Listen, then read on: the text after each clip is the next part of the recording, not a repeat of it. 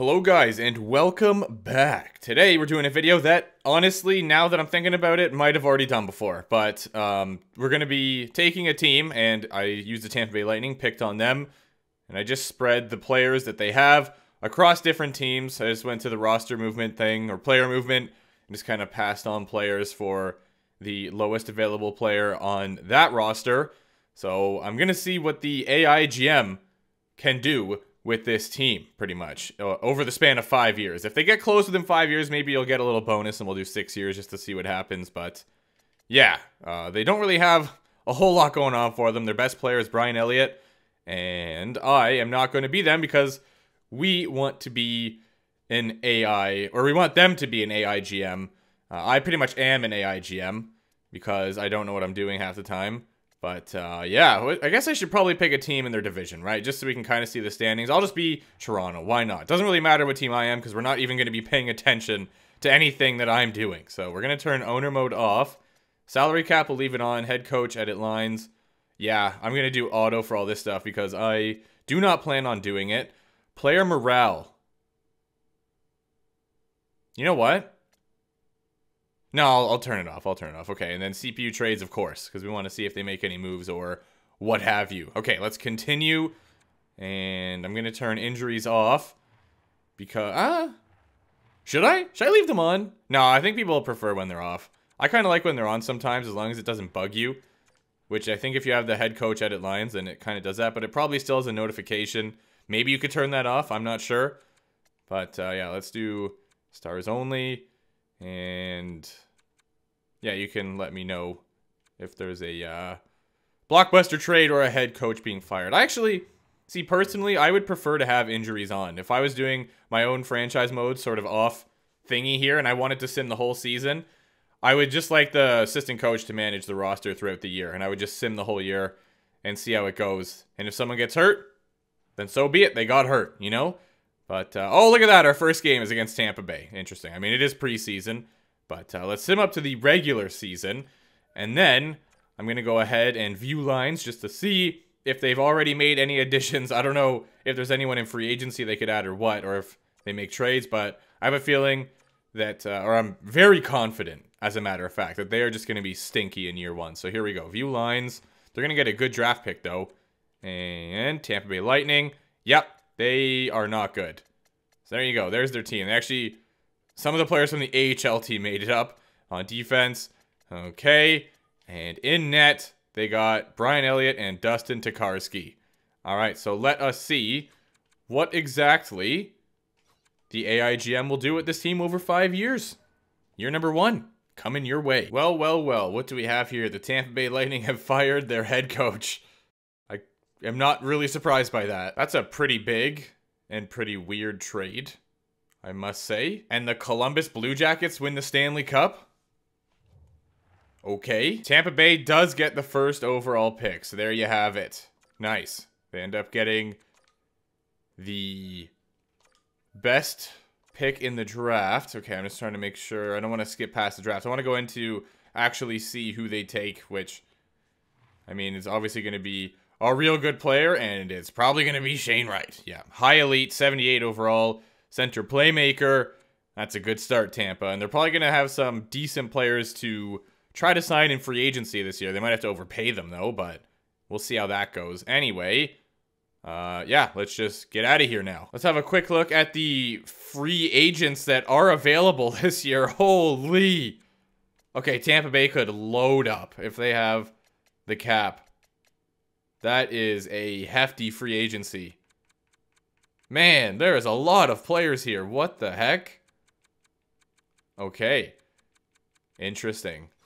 Let's go to the goaltenders and see if there's anyone there. Fleury, Kemper. Yeah, there's a lot of... Okay, let's see who they end up grabbing. Or if anyone even wants to sign with them. They might have to overpay drastically because people are going to be like, oh, your team sucks. I don't want to play here. All right, moment of truth. Let's view the lines and see what Tampa Bay has done to their quadrant. Tampa Bay Lightning.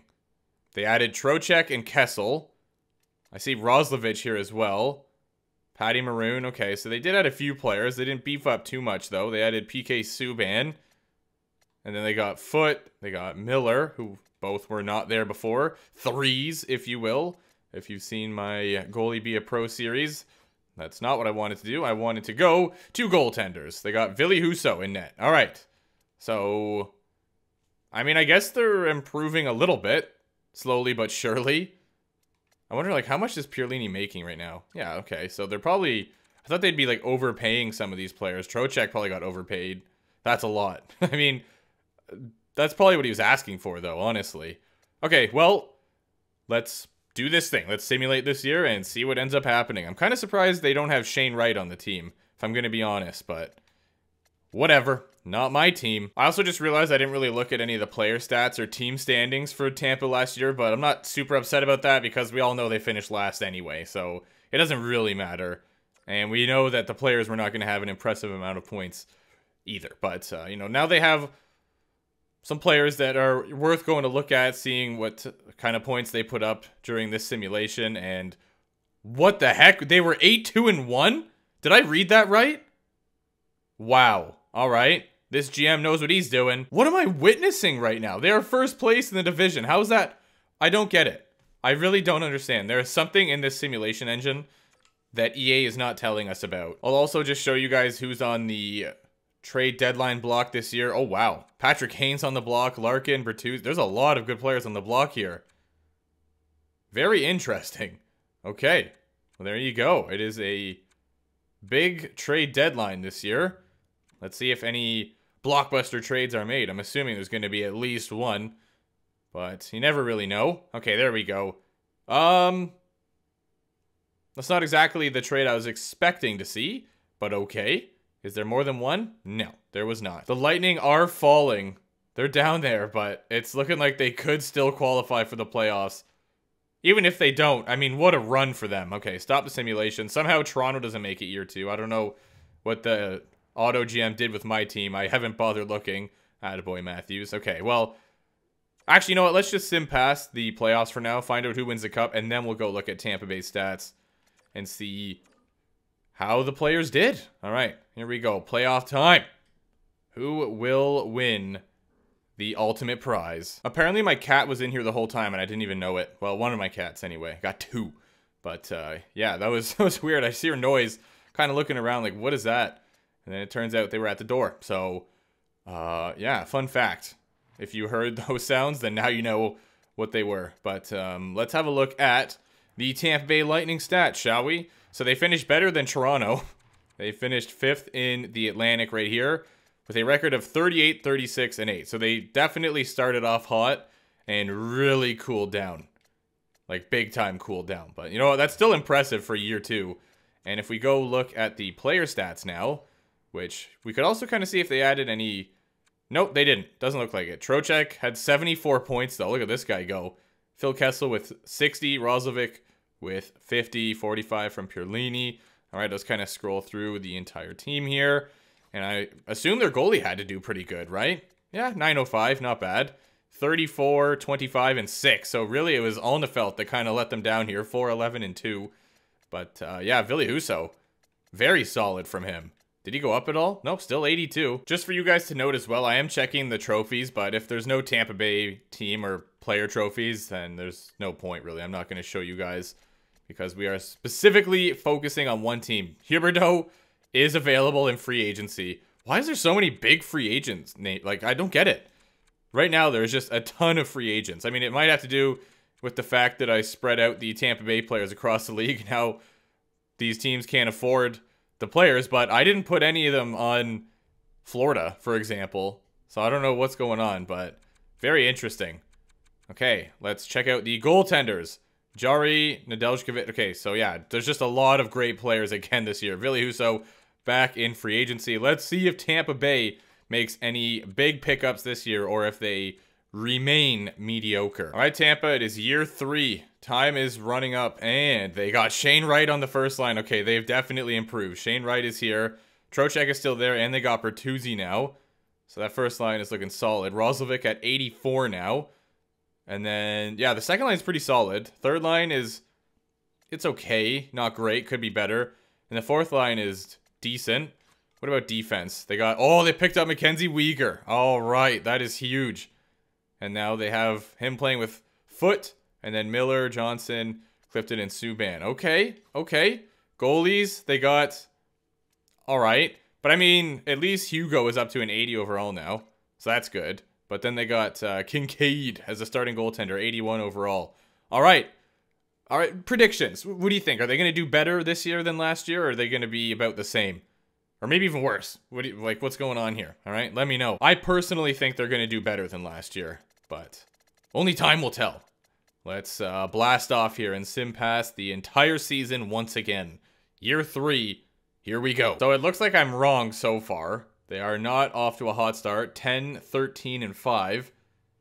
But it's a redeemable record, you know? Just string together a few dubs, and before you know it, you have a winning record, perhaps. Yeah, no, they are struggling this year. It is not going to be a good year for the Tampa Bay Lightning. Well, they tried.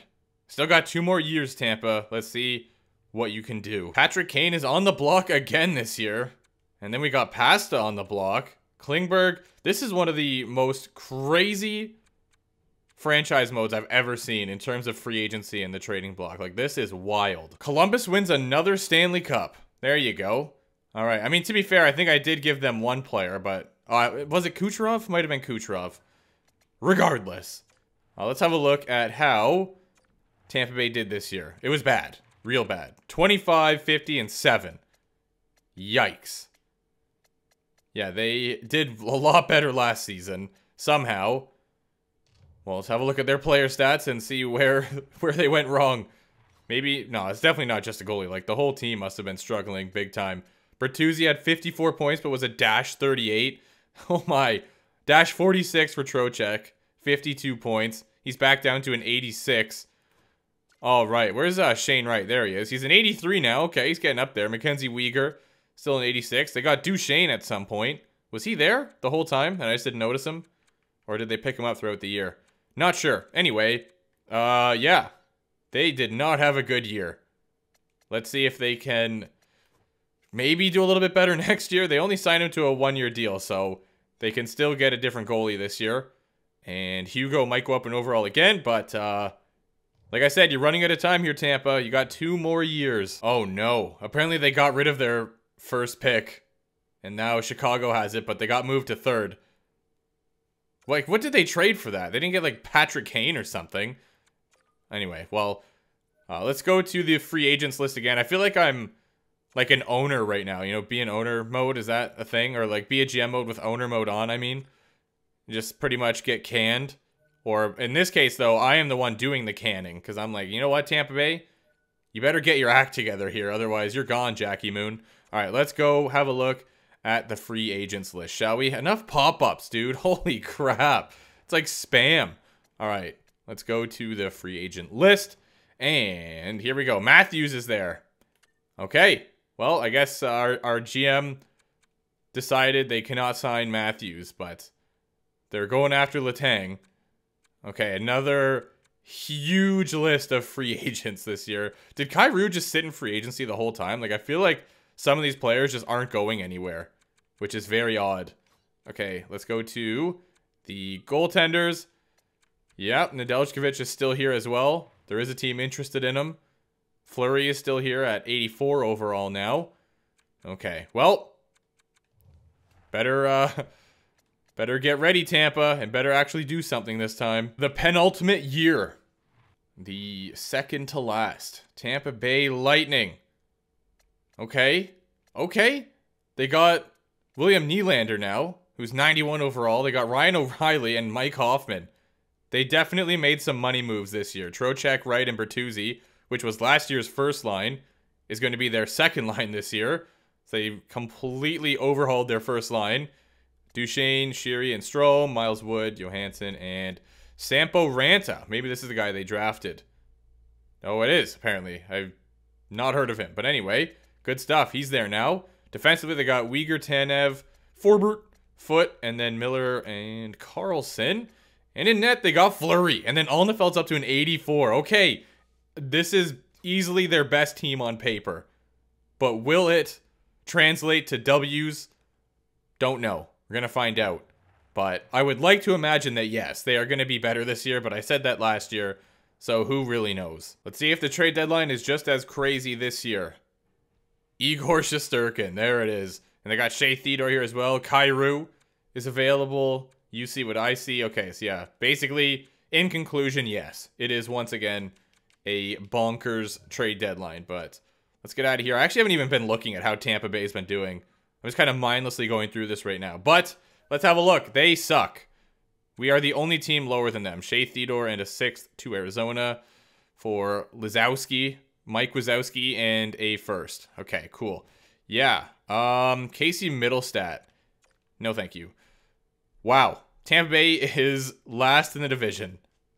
I don't understand it. Their team looks okay to me. Like, if you showed me the team that they had that almost made the playoffs and put it side by side with the team they had this year and said which team's going to do better, I would think you are an absolute idiot for taking the team that did actually end up doing better over their current team. But somehow, apparently not. They finished last in the Atlantic again with 31 wins, a little bit better than last year, but still not good. And yeah, they had a grand total of 70 points. Where does that put them in the entire league, I wonder? Are they last? Did they finish last in the entire league? Or no? Was there one team below them? It's looking like they might be. Yep, they are last in the entire league, once again. Hopefully they didn't trade their first pick again, but I don't know if that's going to be any good for them because this is their last year coming up. So, you better get your act together here, Tampa. And allow me to sim up to free agency and see if they win the draft lottery. They don't. They get the 3rd pick. So I'm not even going to bother going in. I'll just continue simming. And let's go view the most likely insane free agent market once again. Here we go. Victor Hedman is headlining this year's free agency. Shea Theodore, the man that we just saw get traded. Dvorak at 87. Provorov, Iafallo. Okay, so there's definitely some good players here once again. And in net, we've got Shesterkin at 89 overall. Saros, 88. Apparently, our GM's trying to get Leonard. Vladar is here as well. All right, it is your final year, Tampa Bay. Make it a good one. Let's see what Tampa has in store for their final year roster. Gurionov, O'Reilly at 87, and Nylander dropped 3 overall to an 88. Like, this team looks good, man. If they don't do good, I'm going to be... Honestly, I'm going to be fuming. I'm going to be upset for them. I got to give them props. They tried. They really did. Bertuzzi right and Trocheck on the second line. Jake Evans. It's just a good team. It is. Okay? I believe they should make the playoffs. Defensively, Weegar, Foote, Miller, Shea, and then, like, yeah. Again, defense isn't amazing by any means, but it should definitely get them by. This is going to be big. Goalie! Okay, Alnefelt at 84. I don't know how he's been doing for them, but I think historically not very good. Yeah, but anyway, he did all right last year, and then they got Dreger backing him up. Okay, is he listed as a starting goalie? He is. So this team is easily the best team they've had. It looks very solid to me. They've got, you know, some physicality down here with Miles Wood as well. So, in my opinion, this team should easily make the playoffs, but I guess we'll find out, won't we? And the answer is probably going to be no, they won't. The Lightning are last in the division. There's something about this game, man, I'm telling you. Like, it's just very odd. There's no reason for them to be this bad. Unless I'm missing something. In the comments, please let me know. If you're like, no, they should be bad because this, and this. I'd be like, fair enough. All right, I'm willing to hear you out. But just looking at their team, there's literally no reason they should be this bad. It makes 0 sense. I'm going to give you a dub, Tampa. I don't care. The GM, you're getting a pass. Because you did well, but I'm blaming the game and the simulation engine. I feel like allergy season is definitely coming back. Okay, Marty is on the block. 87 overall. Markstrom is there too. Strome. Okay, so it's not as strong this year, but it's still a good, you know, deadline. I guess, I don't know what to call it. Just a deadline block in general. There's a lot of good players here still, but it's just, you know, not as crazy as it has been. Is DiPietro simming good? I'm curious, because he never simmed well for me in Houston. But I want to see if he's... Yeah, he seems to be doing okay. Well, that season wasn't great, but I mean, overall, he's not doing awful. Okay, well, there you go. Attaboy, Mikey. Let's get out of here, and let's go have a look at Tampa Bay's last place team once again. You know what? Just for fun, sure, let's claim Casey Middlestat. Oh, they might not, they won't. They will not finish last in the division. Okay, that's a big step up. Let's go here and see how they did stats-wise individually. I am still at a loss for words, but that is not the first time. Especially, you know, considering how often I simulate in these franchise modes. Columbus wins again. Holy man. What is going on over there? I want to look at their team. Like, who the heck do you have? Okay, let's go back and let's view the standings here. Okay, so I'm going to have to go over to the Metro to view Columbus, but Tampa is right here, and they had 33 wins on the season. Not good. 71 points, which is only one more than last year. Literally makes no sense. Okay, Metro, Columbus. Okay, who do you have? They got... I don't get it. What am I missing? I do not understand. Look, they got Forbert, and they did well. They also have Sheary, who I think... Did they? I don't remember. But I'm pretty sure that Tampa did have them at some point. Merzlikins and Campbell. I don't know, man. I don't know what to tell you. Okay, well, let's go to the player stats here. Tampa Bay Lightning. And yeah, this is just like another prime example of the simulation engine needing a tweak. Because as we also saw when I put the 99 overall player in the AHL, they didn't do any better than they were doing in the NHL, which makes zero sense to me. But regardless, here's the player stats. Shane Wright now up to 86 overall. I don't know how he's getting better. It's actually impressive. Bertuzzi, 86.